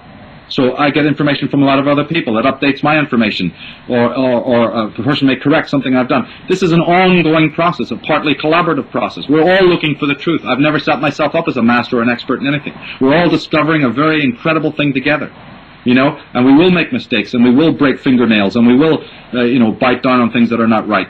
But who are these other so-called nobodies with no books, no DVDs, no clout, coming in as if they're critics, and all they are is low-class cynics? They don't even have any substantial knowledge about anything, not even the stuff that they're meant to be teaching themselves, and come in and dare to be commenting on my work. Who the hell are they? I never set myself up as any expert. I'm working with what I've got, that means what I've got, to create as much as I can, and if it turns people on, it's fine. And if it doesn't, you change the channel. Go on and study somebody else that you like better. So when you see this overt action, though, an overt action to try and scandalize and plagiarize and just completely boulderize good people trying to do great work, you know that is not them just getting up of a day and thinking, that's what I want to do. And when you map it out over the years, you find out that it's the same coterie, a very sinister coterie, doing this to try and take people like me out. Well, they're not going to succeed. Okay, Michael, we're conscious of time, and we might be running over, and I think we might have to run over because there's still so much that we have to talk about. There's just an announcement I'd like to make, which there's a chap here on our chat called Finn35. He said, in Aberdeen on the 26th of March, some friends and himself will be handing out flyers, DVDs about NWO, 9/11, etc. So if you're in Aberdeen on the 26th of March, Finn and his friends are going to be handing out educational information regarding the NWO and everything else related to the topic. And also another one there from Finn as well. Now, I profess I don't know anything about football, but Finn thinks, Michael, that you look like George Samaras of Celtic FC, except George has long hair. I don't know if that's a comment or a compliment, is compliment. it? Well, good luck on their, going out there to spread the word. I wish them the best of luck with that. Yeah, no problem. Good luck, Finn, with the work you're going to do there. The other thing is just Dublin. We have to get some information from Michael. We've had a couple of requests, Michael, saying, when are you coming over here to actually do a lecture? Oh, I'd love to. It's just the right time and the right place. I'm involved in so many projects, and they all have deadlines, of course, and once you start them, you have to complete them. But absolutely, I know if something happens in the right kind of event, I'm pretty, careful about the people that I will work with, because of their integrity and so on and forth and so on. But surely if the right kind of event takes place, or even if I've even considered doing one on my own, and hosting one of my own. So there's lots of different irons in the fire there. But again, I don't necessarily go out to promote myself. It's connected. Again, it undercuts what a lot of these other critics, so-called critics of mine, would say about me is I've never advertised myself. Every interview, people have come to me. Everybody who buys my book, they come and find me somewhere. If I'm known, it's only because of other people spreading the word. I've never gone out there to heavily advertise myself. I don't have my own radio show or media network or anything like that. I'm invited to places. From day one, it was like that. So I'm not forcing anybody to do anything. I'm not spreading any news. People come to me and take my knowledge, and then they go spread it. So how do my critics say he's out there spreading this Luciferian whatever? I'm not spreading anything. I didn't even know that a single copy of any of my books or DVDs would sell. If they did, that's not out of my control, and it's a good thing. Should I be ashamed about that? Absolutely not. If I'm admired by people who love my work and it's shining light on the meaning of their lives, who the hell is somebody else to come along and debunk that and say that that's a bad thing? It's ridiculous. I'm not out there doing anything. And I can tell you again, as I've told many people, I belong to no associations. I belong to no cults. I despise all secret societies. My whole life has been dedicated to exposing secret societies. So, like you said earlier on about the logic of debunking the reptilians, show me the evidence. Doesn't the same formula apply? If you're going to say that Michael TSARION is a spreader of such and such and such and he's working for the system, please show me your evidence. And when I say evidence, I don't mean wild ad hominem attacks on my person, or just because I happen to live within 3 miles of the Rosicrucian Center in San Jose, I must be a Rosicrucian, along with the other 500,000 people who also live within 2 miles of that location, and this is what we're talking about. So, that doesn't add up to any logical person. Show me the evidence. They can't show the evidence. Just because my mother knew some people in the so-called New Age movement, that makes me a New Age guru, and so on and so on and so on and so on and so on and so on. It goes on, doesn't it? People make up their own kind of, they read into things, don't they, and just make up their own mind, and then Chinese whispers, and before you know it, there's a rumour going around which is completely false. So again, right. show us the evidence. That's my motto. Well, what it does is it's going to separate the sheep from the goats, because what will happen then is, again, I say let them have the freedom to say what they want, but then what happens is the person who believes it and sucks it all in, I prefer that they have nothing to do with my work. I'm not interested in changing their ways. If they want to remain Christian, let them remain Christian. I'm not after them. I am a scholar who points out inconsistencies in the Bible and in all religions and show the background. If you're into it, you're into it. But I'm not against a person believing in Jesus. I'm not in any way telling person, nor have I ever said that somebody should not believe in Muhammad or somebody should not personally believe in the Christ. I've never ever said that. But what I have always targeted is the institutions of religion that I believe are part of this, matrix of mind control. That's all I've said. Instead of joining hands and saying, Michael, great work, you're right, and you certainly haven't got in my personal faith. You're not in the way of my personal faith. In fact, you've even endorsed that on so many times. You've said that you're not interfering with the private beliefs of private people. I've said that from the stage. I've said it on interviews and said it all over the place. Instead of admiring a person for being like that, they're going to try and tear you down. Well, that shows who they are. That's again the sheep mentality, the conformist attitude. Now we don't keeping an eye on time there, Michael. We don't mind overrunning, because the topic I want to get you to touch base on now is quite important. 2012. We want to, I'd just like to get your opinion and your take on what you perceive as happening. You know Obama and the Queen's coming over in May. There's talk about October being a substantial shift. Whether it's a conscious shift or a planetary shift, I don't know. And obviously we know about the Mayan, predictions regarding 2012. You have two camps. I have read both sides. I've researched both sides, and Steve has researched both sides. One side is saying we're going to have devastation on the planet as the planet realigns. It's out balanced by about 15 degrees. And you have the other people saying we won't feel anything. It'll be just a conscious shift, and then that'll be it. Based on your research, what have you found out? Well, I take on board all of these theories, of course, but again, my central focus is what's happening in consciousness. And what's happening in consciousness is not just happening at the date of 2012. It's been part of quite a long cycle. Some could say, 13 years. Some say a bit longer. What have you? Well, basically, since the new millennium changed over in 2000, the countdown to 2012 has been a cycle in which, right now, you are going to see, hopefully see, that people start understanding this dynamic of how psychic energy affects material energy, based on what we were saying earlier about when people take responsibility for their thinking and their emotions and their bioenergy, then you will see fundamental shifts, first and foremost in their own personal lives, secondly in their relationships, then in their community, and then in the world at large. It's no different than when a child is born. That child knows nothing but the breast of the mother. It doesn't even know itself.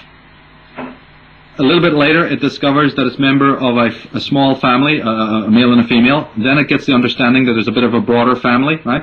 The household, in other words. Yeah. Then it discovers there's something out the window there, a neighborhood. Then it goes to school and realizes that other kids similar, if not identical to itself.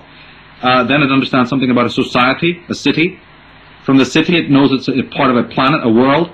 And then later, if its brain continues to function, which is often not the case, it starts asking questions about the universe at large and God and what have you. So it's just in exactly the same way as this ever-evolving Russian dolls, right, situation goes. One reality is nestled inside another reality. In this reality, people have to do it in reverse. They've got to start understanding that their concerns for the metaphysical, the philosophical, the religious, the social, the domestic, they need to sort of bring the focus back, not exclusively obviously, but they need to bring the focus back to the self. And we're getting an opportunity to do that, and that's what this 2012 turnaround is all about. Instead of running around in a super hyper collectivized manner, which is what I see throughout the world, and there's good reasons for that, the conditioning to make people, we always say, why don't you think for yourself? Thinking for yourself, nobody thinks for themselves. Everybody thinks collectively. You think, as you said earlier, because they're conditioned to think, and they go along with that routine, just like the sheeple. Well, thinking for oneself now needs to become a motto. And they really need to understand what that really means. What is it that is distinctive about you? What is it in your consciousness that really is you, that hasn't been put there by the society and the community and the other affiliations? That's why you get such a rebuttal towards the teachings of people like myself from these groups, these coteries. It's not just the ones we're speaking about, but others as well. They resist it because you're pulling them out of this collectivism, this hive mentality. The Christian mode is a very hive mentality, the Islamic thing. So as there's a push on one side towards 2012, towards individualism in the true sense of the word, you have a massive, and I don't need to tell people this, they can see it for themselves, a massive galvanizing of all those collective factors that have been the bane of all history. That's what you see. It's a polarization. It's a contrast. It's a juxtaposition. Well, as man tries to free himself from the chains of man, as Ayn Rand said, I'm alive here, I'm writing, my job is to free man from humanity, free man from man, so that he stands alone as an individual, because that is the only true creator, that is the only thing that builds civilization, is an individual thinking man, with true independence, psychically and in every other way. And if you have the psychic independence, you'll soon have the social independence and so on. And that's been lacking in our world for a long, long time now. And the collectivists, their agenda for the so-called global village that we've been referring to, people have to know that that's made of certain ingredients. And the very first ingredient, the very first and main ingredient of anything to do with global village or anything that you might construe that means, as Patrick McGowan showed so beautifully in his work, is collectivism. Absolute 100% chronic collectivism, in which you don't have to think for yourself. It's that Orwellian dystopia in which, you may not be wearing grey uniforms like they dramatized it, but you will be wearing a uniform of sorts in your mind. Today, all the kids, the teens, everybody in the world that you can think of today, from Tokyo to West Coast America to Venice Beach, everybody has an illusion of individualism. Everybody has an individual, because they can wear this fashion, they can be into that fashion, they can, drink this kind of coffee, and they can like that TV show. It's all an illusion, a veneer of individualism or difference, when in fact underneath it, it's a complete samity. Because it's samity in consciousness, it's samity in attitude. It's certainly samity in an individual's relationship to their own self. They're not interested in their own self. They're running away from their own individuality. They can't wait to join some other group or get married or whatever it might be, to lose themselves in some cause. And so even in the so-called conspiracy movement, I noticed this same trend. I'm going to be very blunt about it, that even in this great movement, you still see some of that same, pernicious thing entering in which there's still a focus too much on the external. If we could just get rid of Big Brother, if we could just stop the war. I mean, that's been going on for centuries. How come people don't realize that that doesn't work? Because people are in the groove of losing their selfhood in any way that they can. So to come back to the point that you've been asking, is that now the celestial clock is simply assisting us. It's not going to do the work for us, believe me. Yeah. But the planetary alignments and the way that the zodiac is right now does mirror a certain period, a certain phase, in which a certain kind of light will be shone, so to speak, in which a person who is toying with these ideas might have things happen in their life that help them along the road to come to that great sense of psychic sovereignty. And then what happens on the other side is that those who resist it will have hell on earth. So the very things that you see or other people see that are what considered traumatic on the world today, all of that taken together, whether it's economic or what have you, I know again, I can justify my whole premise that is again, I say it's rooted in the psyche of man, because it's brought about because man has this one peculiarity. He only learns, he only changes, as Schopenhauer so beautifully pointed out, when he suffers. So the other side of this dynamic, the other side of the psyche, like Carl Jung said, that which you do not make conscious will appear in front of you as fate. Well, what is appearing in front of us as fate now, both in the domestic situation and people's intimate relationships? And I know that the people listening to the sound of my voice right now know exactly what I'm talking about. And in the work environment, and then in the love life environment, and then the social environment, all that meltdown, I don't know how many ways I can say it, but I'll say it again, is based on the psyche of the individual. That reality is projected from the reality of how you relate and see yourself, highly colored by the conditioning that you've had from that world. Obviously, it's a feedback loop. The way you see yourself is based on how people have made you see yourself and so on. But you've got to untangle yourselves from that cross. You've got to come down from that twisted rope where there are these two demons on your shoulder, the demon of how the world has made you see yourself, and then how you yourself inwardly have corroborated in that dictatorship and do see yourself. So at 2012, there's a chance now that the glue fades and you can pull apart. You can magically get in there and separate and basically cut these demons down. The demon of how you've been conditioned, you can get a handle on that, and this own inner punitive voice that makes you far less than who you can be, you have the chance to wring its frickin' neck.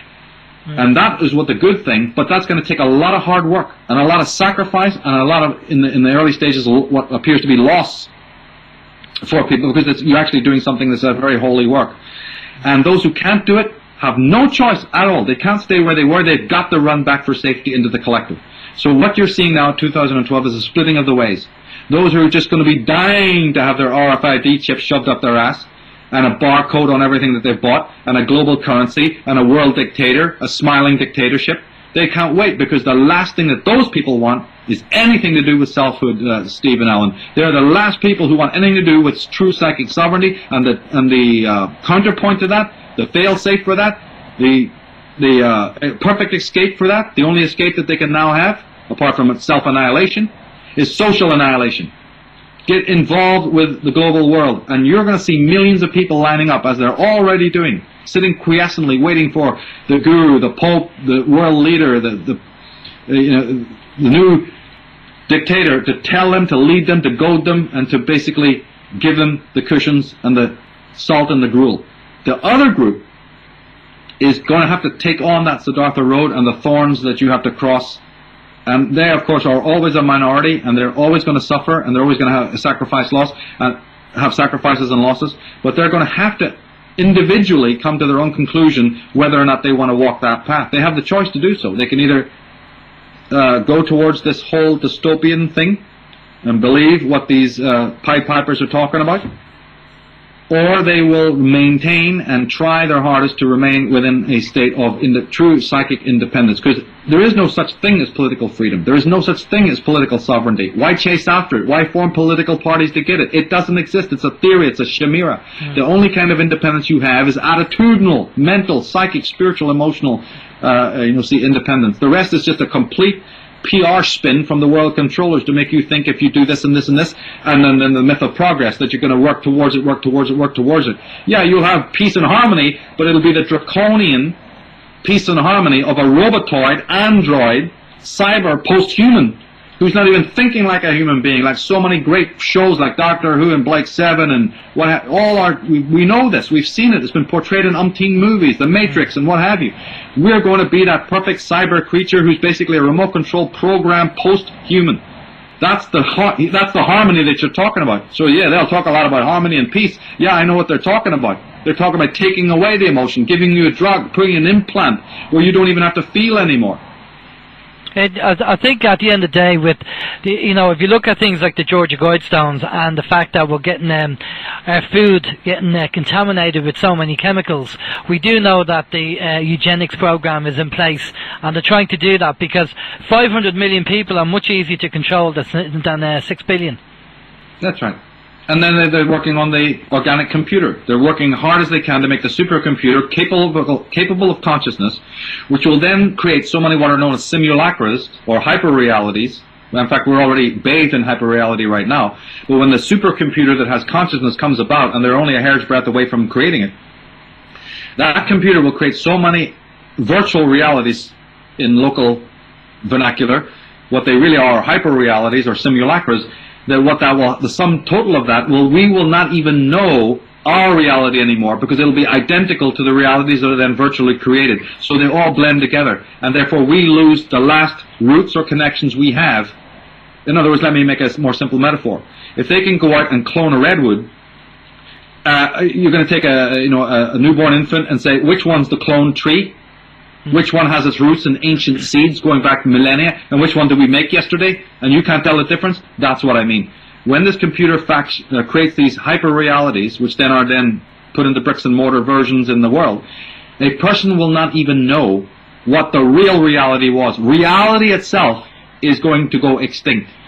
The kind of consciousness that registered reality, meaning human consciousness, well, the post-human 2.0 human will be extinct. He's already going extinct. So that's why and by the way, this still comes under the heading of your question of 2012, because I am not in any way similar to the other people speaking on 2012.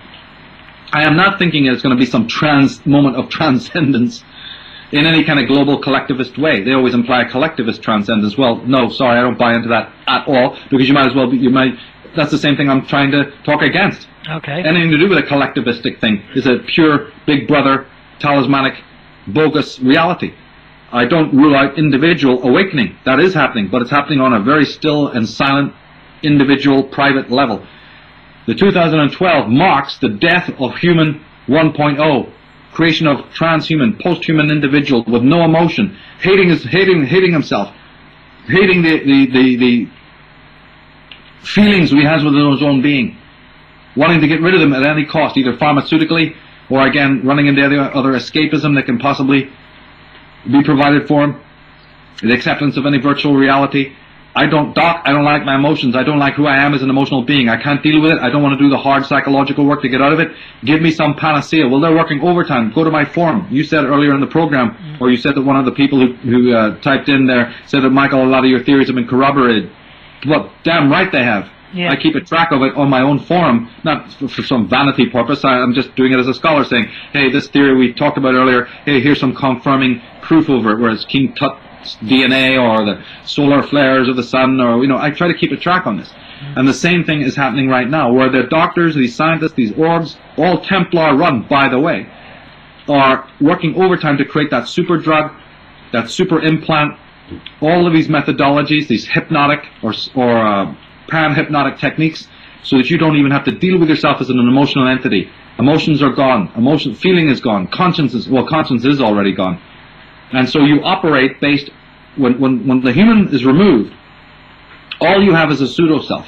Yeah. And that pseudo-self is programmable by the collective. The collective decide what school you go to, what you think, what you buy, what you vote for, and so on and so on and so on. And just to give up your own self, because it's painful to be a self, to go through all those agonies of life, and to walk the road of enlightenment. It's very difficult. It's like going uphill on a mountain. It bruises your knees, it hurts.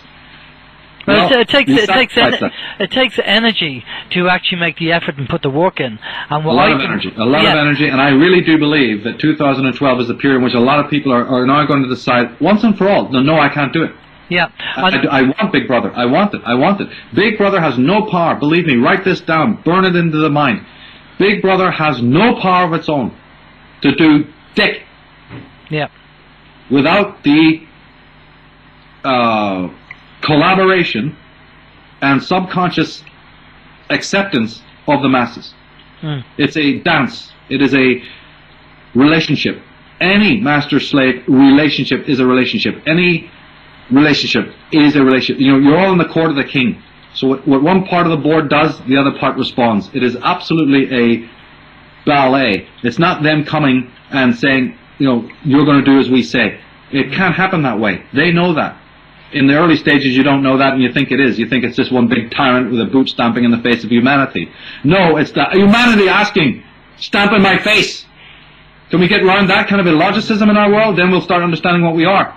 We've done it to everybody in our family. We've let our parents do it to us. We've let our teachers do it to us. We've let our gurus and priests do it to us. We do it to ourselves. And until we turn the mirror around and go, my God, look what I allowed to happen to myself. No more. Then, and only then, does the Spirit work with you to say, now you have the power. Now Excalibur is removed from the stone. And we need to get that information out. We need to get the people out there to wake them up, which is what we're doing, which is part and parcel of running the show, trying to educate the people. For another misguided person, if you turn to another misguided person and say, hand me my sword, as loving and good as that person is, but they themselves are misguided. If you seek guidance from the misguided, and you try to seek for your bullets and your armor and your sword and your sheath and all the rest of it from another person who doesn't know where it's at, how can that work? You can't bring millions of shards together and hope that it's going to be a beautiful statue. It's not going to happen. You may call it oneness, but it's not oneness. It's just a heap of broken shards. That's it's so enlightening to know that more and more people, this time in our life is very important, and the consciousness of the planet is changing. I can see people around me who are more politically aware, and people beginning to actually wake up and ask questions and believe and know that the system is wrong and needs to be changed. Yeah. Well, I'll tell you what, Michael, we're at that time, and we're going to be finishing up now, but that was fantastic. Now, normally what we normally do, Steve, is we normally play music in between and stuff, but there's just so much information, and we're going to have to get you back, if you don't mind coming back, because I reckon we have another 2 hours and probably more. I have a host of questions that I still want to ask you, but we've run out of time. So definitely, if you would come back in a couple of months' time and talk to us, and then we'll carry on, because even the stuff that we said we'd cover before we started the show, we haven't even touched on that yet. So you can imagine the mountain of information that we want to talk about is phenomenal. But what we'll say, Michael, is just listen. We really appreciate you coming on the show. Visitors and our chat facility has been going manic. People have been on, putting loads of questions in. We apologise to all our chat users.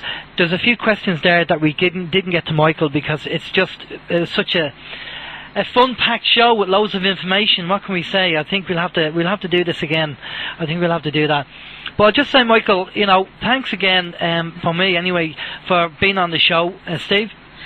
Yeah, just one last comment that I'm going to read out there. I think kind of would sum it up from one of our posters, Cyber Debate. He says, well, he speaks the truth as hard as it is to take in. So I mean, yeah, I mean, all we can say, Michael, is it's powerful information. I know there will be a lot of people listening, and they won't believe a word of it. Some people may, but I mean, I'm guessing that you would probably advocate that people go and do their own research and not take everything that you say as verbatim. I mean, I'm sure that's something you would agree. Oh, that's fundamental. And I make a lot of references and sources, and I encourage people to do that, absolutely. I even understand the people who have resistance, because what we're talking about here is no small thing. We're cutting through the skein, the webs of millennia. And they're on many different levels and frequencies as well. So it is a huge task, and not everybody is up to it. I'm one of the things that differentiates me from a lot of the other speakers is I know that this is not to be got by everyone, by the way. I'm not a collectivist in any shape or form. I know that this is only going to be a small, intelligent, spiritually empowered group that even starts to begin to get this. Never in my work ever, or in my personal life, have ever deluded myself for an instant that this has anything to do with anything global or anything to do, with a mass movement of any kind. I've never deluded myself to that regard. But again, regarding coming on in the future, I'd be delighted to do that. The questions are excellent, and it's wonderful to hear that two Irish guys are doing this. It's absolutely fantastic. So, keep up the good work, and I'd be delighted to come on in the future. Absolutely. Excellent. Good stuff. Michael, just before you wrap things up, your website, michaeltsarion.com, I'm assuming if people go there, can they purchase books and DVDs if they want to check out any more of your work? Oh, yeah. All the DVDs are there. The books are there. Go onto the Michael TSARION site. I've got about 14, 15 different sites, but if you go onto the michaeltsarion.com site, then you'll get to all of those various sites. Lots of information there, lots of good stuff, lots of updated information again on the forum, and people can always send me interesting things that they find, and I'll put it up on the forum. And I have to say that, graphically, a very, very good designed website. I have to say that. We have a message from Iona on the chat, and she has asked us a few times about this. She wants to know, when is Michael coming to Dublin? Well, we answered that earlier. It says, I just don't know. I'm so absorbed in the projects that I'm doing right now that it takes up every second of my time. But that doesn't rule out, various events. It's just when the right people and the right timing, and they have to be people of integrity, people of great integrity and belief in what they're doing, not just profiteers. Then when I get contacted from the right people in the right time and the right venue, I'll be delighted to come over there and do it. Excellent. Well, we'll have to put the feelers out for that. Can you just stay with us there for a minute, Michael, while we wrap things up? And we'll be back to you in a minute. Bear with us. Okay.